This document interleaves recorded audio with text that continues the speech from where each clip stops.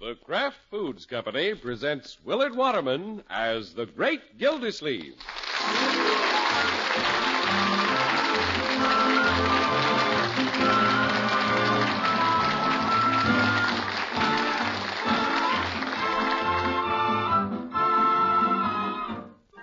The Great Gildersleeve is brought to you, partially transcribed, by the Kraft Foods Company.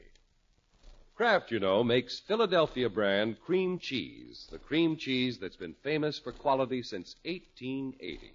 Delicious, creamy white Philadelphia brand is so popular, it outsells all other brands of cream cheese combined. Enjoy it often. Just be sure you get genuine Philadelphia brand when you buy. Look for the red Kraft K on the silvery package. Remember, there's only one Philadelphia brand cream cheese, and it's made by Kraft and guaranteed fresh.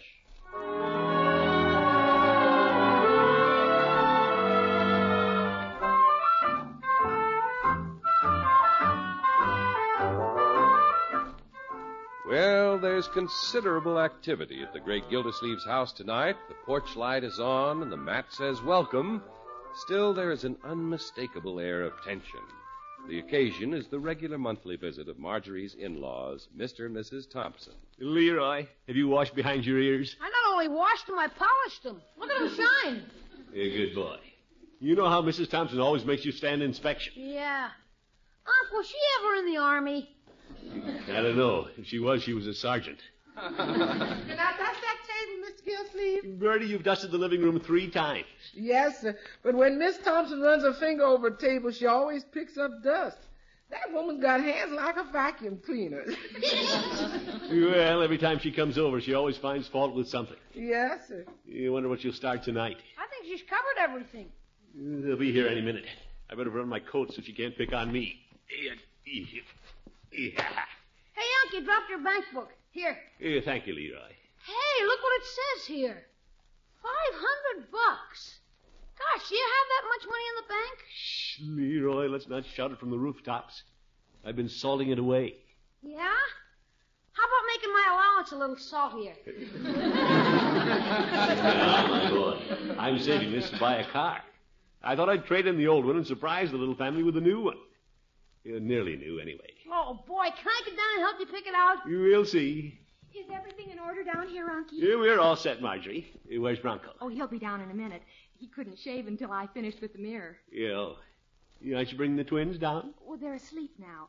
We put them in the little sewing room so we wouldn't disturb them while we dressed. Good. Yeah, I hope Mr. Thompson recognized them tonight. He's so absent-minded. Yeah. Last time he thought I was one of the twins. Oh, he's a dear, even if he does get a little mixed up at times. Maybe that's how he happened to marry Mrs. Thompson. Uncle Mort. Here they are. Battle stations. Leroy, not so loud. Well, Mr. and Mrs. Thompson, come in. Good evening, Mr. Gildersleeve. And Marjorie, how are you, dear? Hello, Mother Thompson. It's so nice to see you. Good evening, Leroy. Hi. Mrs. Thompson, aren't you coming in? Yes, but Gildersleeve, did you know your porch light is on? Yes, indeed. Are you expecting company? You, Mr. Thompson.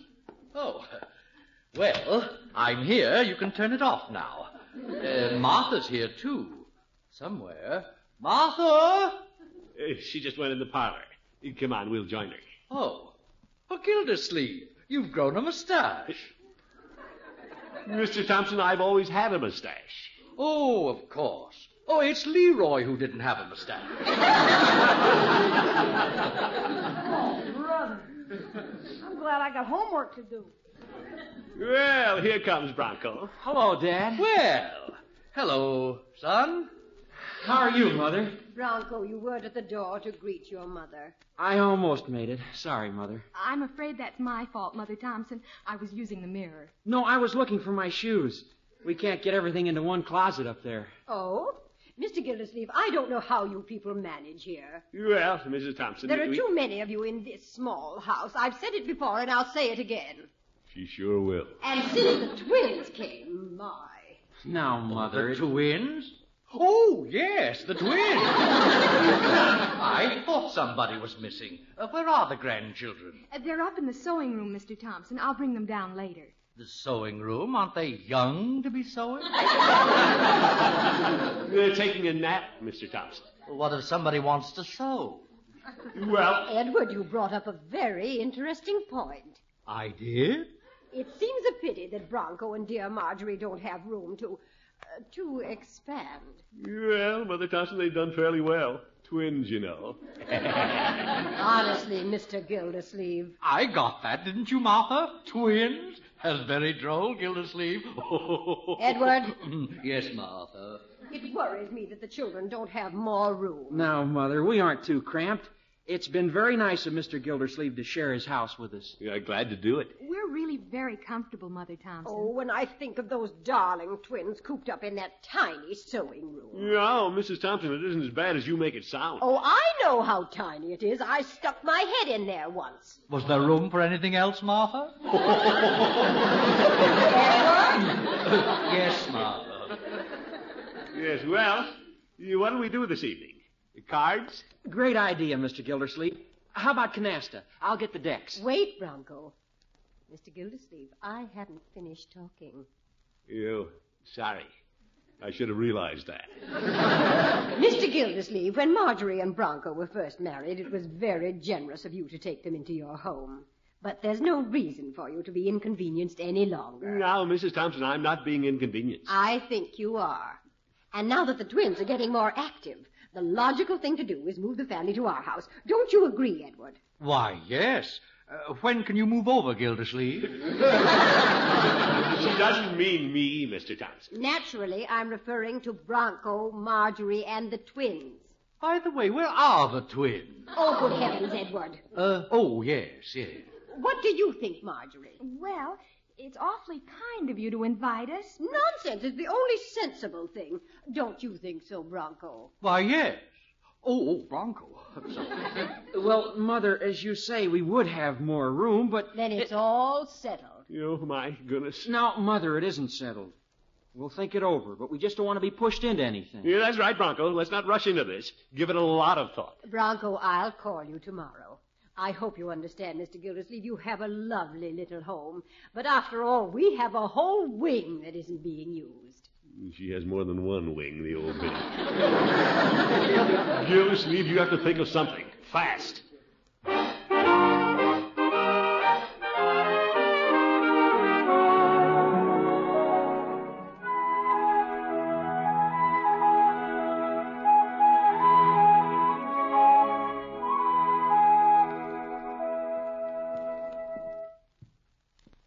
Good morning, Bertie.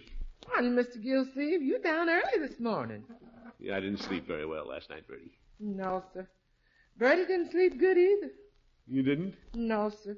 I tried counting sheep going over the fence, but all I could see was Miss Marjorie and them twins going over to Miss Thompson's. Well, it's quite a problem, Bertie.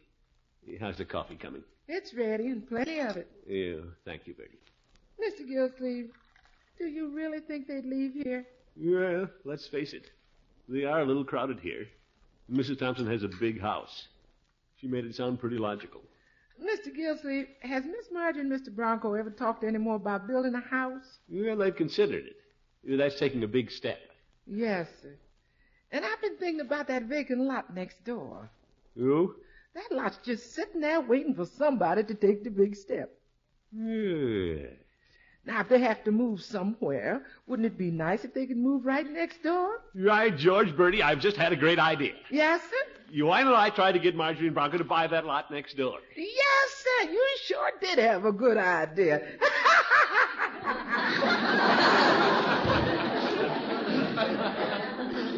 Of course, I'll have to be diplomatic about it. As Bronco says, the kids don't like to be pushed into things. Yeah, I better not even mention the lot next door. Yeah, I'll just start them thinking about building again. You're sly, Gildersleeve. Good morning, Unky. Good morning, Mr. Gildersleeve. Well, sit down, Marjorie. Bronco, my boy. Seems I got down a little early. No, I think we're late, Mr. Gildersleeve. Marge and I were up in our room discussing things. Yeah, that's right. Mrs. Thompson gave you something to think about, didn't she? Unky, If we do move over there, you'll understand, won't you? Well, Marjorie, you have a lot of things to consider, you know. Yes, we do. Of course, it's been fine here for just Bronco and me, but we do have the twins to think about. Besides, Mr. Gildersleeve, it doesn't seem fair to crowd you all the time. Yeah, Bronco, don't think about me. Yeah, I can see that you need more room. But what happened to your plan to build a home of your own? Oh, we're still dreaming of that. Yeah, but I don't know if we can swing it. Well, it might be worth looking into. There are quite a few good lots around. You might discover one right under your nose. That's possible. A lot of young couples manage to build homes somehow. Yeah, that's the spirit. If you feel you have to move, why move in with Mother Thompson? Yeah, I mean, why make a temporary arrangement? Go out on your own. Build. Look to the future. Oh, do you think we could, Bronco? Well, there's nothing I'd like better than to build my own roof over my wife and children. Oh, isn't he wonderful, Unky? You bet. You know, the more I think about it, the better I like the idea. Marge, before we make any decision, we ought to explore the possibilities. We might just be able to afford it. Yeah, boy. Nothing ventured, nothing gained. Oh, Bronco, if we could move into our own home, why, it'd be our dream come true. It'd be better than moving in with a nightmare. What'd you say, Mr. Gildersleeve? Yeah, I said you might find you can make the move with money to spare. Zeef, that was close.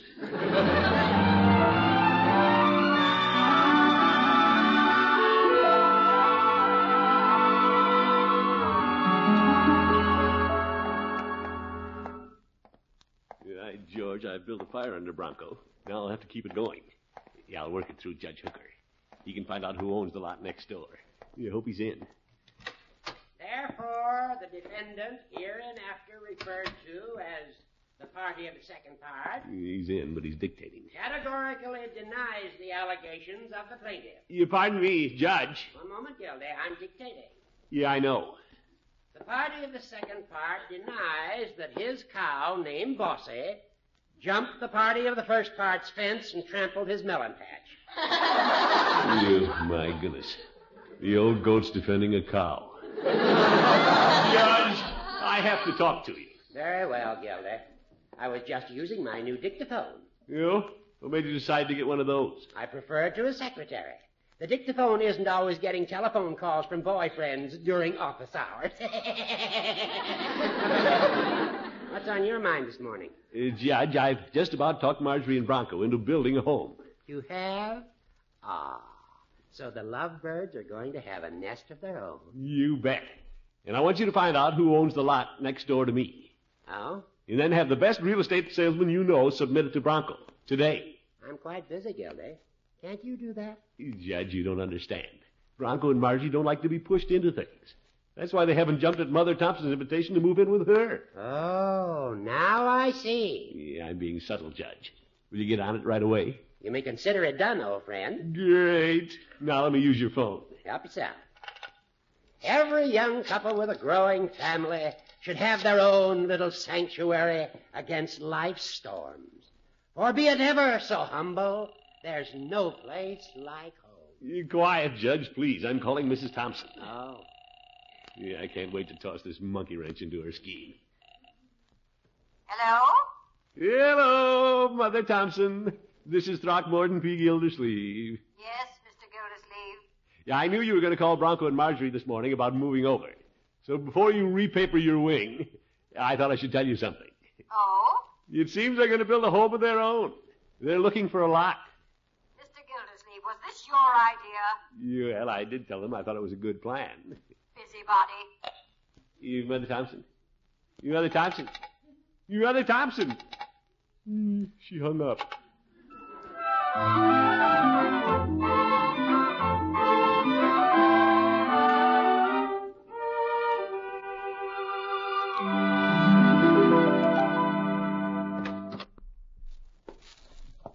Hello, Bertie. Evening, Mr. Gildersleeve. You're home early. Yeah, I'm a little anxious to see Marjorie and Bronco. Are they home yet? No, sir. Miss Marjorie phoned this afternoon and said they were talking to a real estate man. Yeah, good. Little plan is working, Bertie. I put the best real estate man in town on their trail. Yes, sir. I wonder how Miss Thompson's going to feel when she hears this. She's heard it. I made it a point to phone her this morning. so she wouldn't be after Marjorie and Bronco to move over there. Yes, sir. Mr. Gildersleeve, you sure are a smart man. Well, Mrs. Thompson's beginning to realize that, too. Just think, Bertie. They'll be living right next door. Won't that be nice? Yeah, they'll practically be living here, running in and out, twins crawling back and forth over the fence. With adjoining property, Bertie, we'll still be one big happy family. Yes, sir. Well, Bertie, look who's here. Hello, Unky. We had the most marvelous day. You're glad to hear it, Marjorie. Hello, Bronco. Mr. Gildersleeve, we're about to start on the big adventure. Unky, we're about to buy a lot. Great. Wisest step you've ever taken. Right, Bertie? Yes, sir. Oh, the real estate man was so nice. He made it all seem so easy. He did? Mm-hmm. You'll be surprised when you find out where the lot is. No, I won't. Will I, Bertie? No, sir. Oh, yes, you will. Yeah, no, I won't. I had an idea you'd settle on this lot next door. Next door? Oh, well, a man did call us about that lot, but the price is a little steep. Yeah, I knew you'd settle on... What lot are you interested in? It's right across the street from the Thompsons. Zeke. I wonder who told Mother we were looking at lots this morning. Yeah, I know. And I've got a good mind to punch him right in the nose.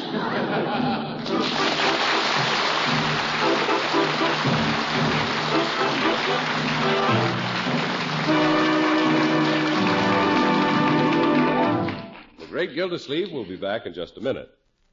You've probably been enjoying delicious Philadelphia brand cream cheese many ways for a long time. But now you can enjoy creamy white Philadelphia brand cream cheese 2 wonderful new ways. In just a minute, I'll tell you how to get a free recipe pamphlet with more than 20 easy recipes for a brand new kind of frosting and fudge you make with famous Philadelphia cream cheese. Here's delicious, easy fudge you can make in just 15 minutes and serve 15 minutes later. Fudge you don't have to cook. Fudge that needs no beating, no testing. Imagine fudge that absolutely can't fail. And what luscious fudge you have when you make it with Philadelphia brand cream cheese. Philadelphia brand has such a delightful flavor, a delicate richness because it's made with fine milk and thick cream. And, of course, you can be sure Philadelphia brand cream cheese is fresh because it's guaranteed fresh by Kraft. No wonder Philadelphia cream cheese gives you such grand-tasting fudge and such fine frostings as well. That's right. You can make marvelous, smooth as satin frosting for your cakes and cupcakes with Philadelphia brand, too. 18 different kinds of easy-to-make frosting. How? Better get a pencil and paper and jot this down. For the free pamphlet of more than 20 easy recipes for Philly frosting and fudge, simply write to Kraft Kitchen, Box 6567, Department G, Chicago 77, Illinois. For this free recipe pamphlet, the address again is Kraft Kitchen, Box 6567, Department G, Chicago 77, Illinois.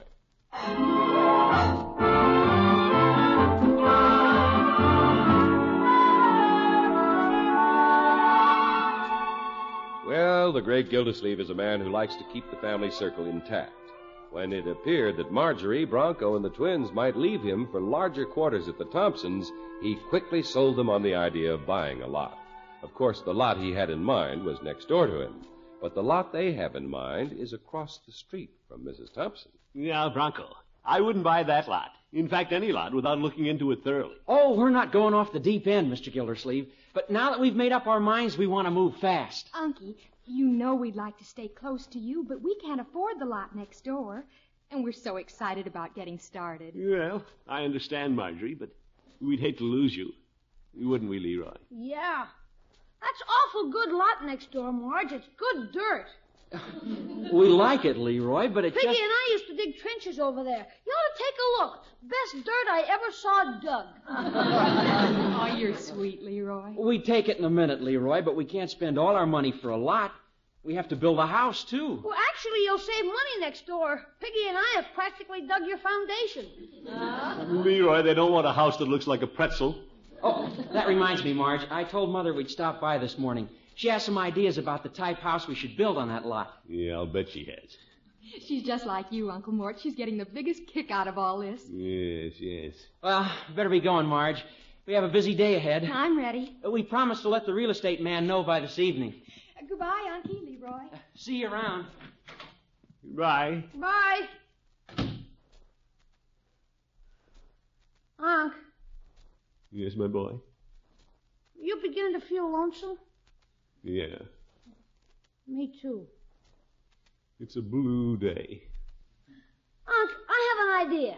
You know when Marge was with us, how Leroy, she's still with us. Well, anyway, when she was blue, she always went downtown and bought a new hat or something. Yeah, it always seemed to help.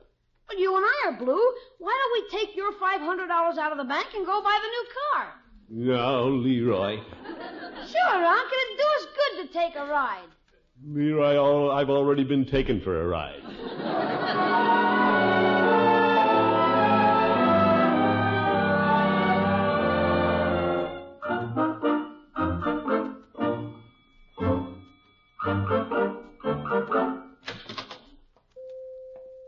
Hello, Peavy. Oh, hello, Mr. Gildersleeve. What can I do for you this morning? Nothing, Peavy. I just want to sit here at the fountain a minute. My brain is tired. You don't say. Yeah, I've been doing a lot of thinking. Well, the pharmacy carries rubbing alcohol for tired backs and liniment for tired muscles, but we haven't anything for tired brains. Unless you'd care to rub a little liniment on your head. No, thanks, Peavy. I'm in no mood for levity. Well, I am. I don't mind saying I feel pretty frisky this morning. Well, bully for you. I got up this morning before the alarm went off. I like to catch it napping once in a while.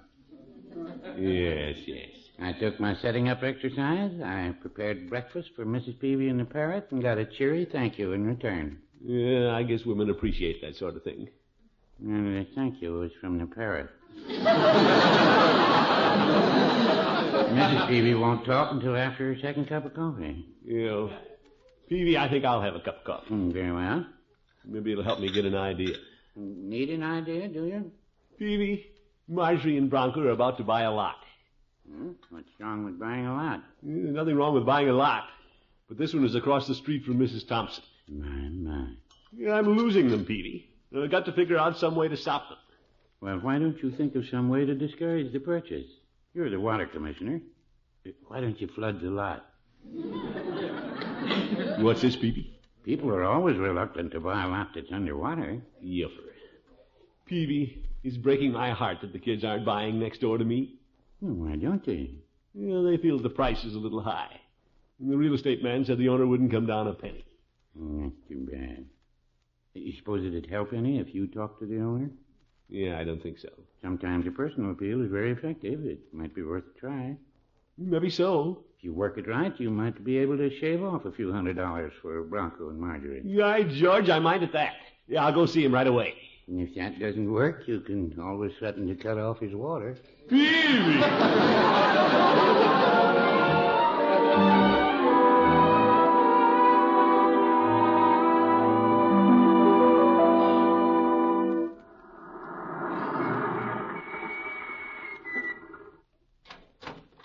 Might as well go in the back way. What a day. What a hard man that lot owner is. He wouldn't budge a penny. Evening, Mr. Gildersleeve. Hello, Bertie. Are Margie and Bronco home yet? No, sir, but we got somebody else in the parlor. You? Who? Mr. and Miss Thompson. You, my goodness. What are they doing here? Miss Thompson says she wants to talk to you. I says, I'll go in.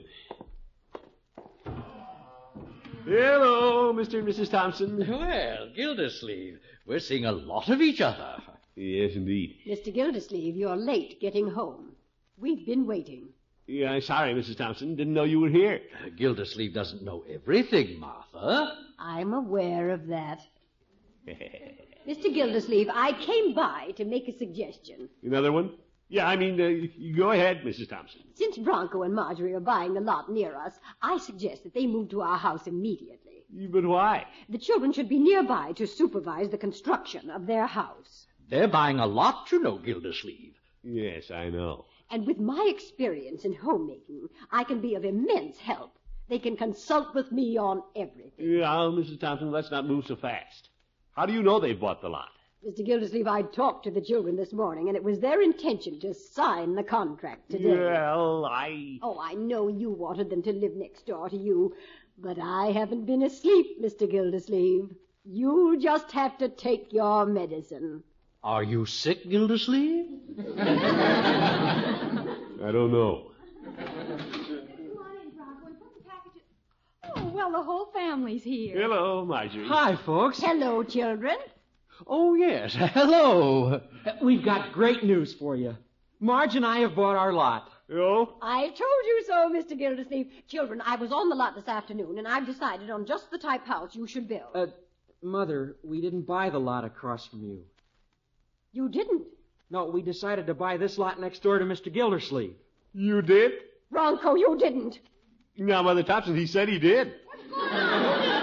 Leroy, we just bought the lot next door.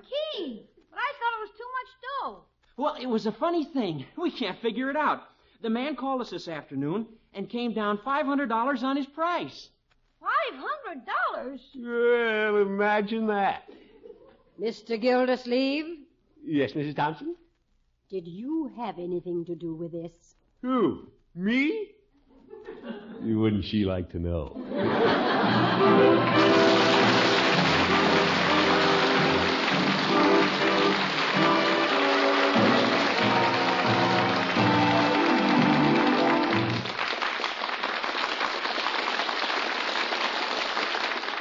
The great Gildersleeve will be with us again in just 30 seconds. Have you discovered the two wonderful new kinds of Philadelphia brand cream cheese? Now you can get delicately rich Philadelphia brand filled with tangy bits of fresh chives and Philadelphia brand with bits of red pimento all through it. Enjoy these new versions of Philadelphia cream cheese for a variety of easy, delicious snacks and sandwiches. To get genuine Philadelphia cream cheese, be sure you see the red Kraft K on the silvery package you buy. Remember, there's only one Philadelphia brand, and it's made by Kraft and guaranteed fresh.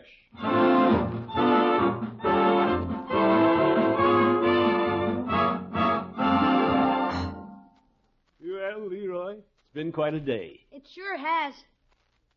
Hey, Unc, Yes, my boy? pretty nice of that lot owner coming down exactly $500. Yeah, fine fellow. You know, I've been thinking about that new car we were going to get. Oh? Our old car isn't in bad shape. I bet it'd last another year. Sure. Anyway, we won't have to drive much with Marge and Bronco living next door. Yeah, that's right.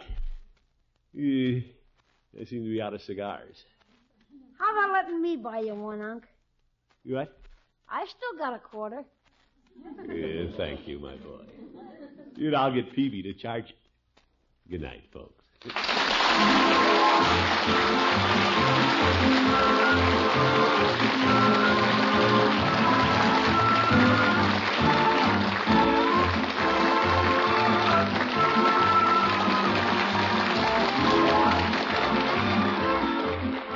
The Great Gildersleeve is played by Willard Waterman. The show is written by John Elliott and Andy White and is partially transcribed.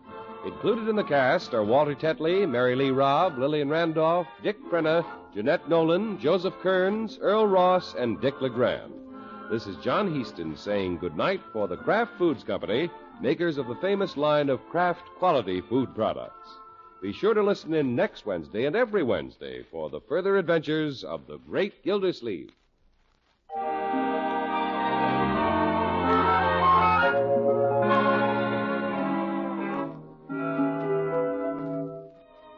You know, it takes three things to make a sandwich. The bread, then meat or cheese or egg, whatever you like best in between. And the third thing is, a touch of real mustard. For when you add a little mustard, you add a lot of tang. That is, if it's Kraft's prepared mustard. There are two kinds, you know. Kraft's salad mustard, mild and delicately spiced, and Kraft's mustard with snappy horseradish added. Have both on hand for different tastes, different uses. Remember, when you add just a little mustard, you add a lot of tang. Get Kraft's prepared mustard.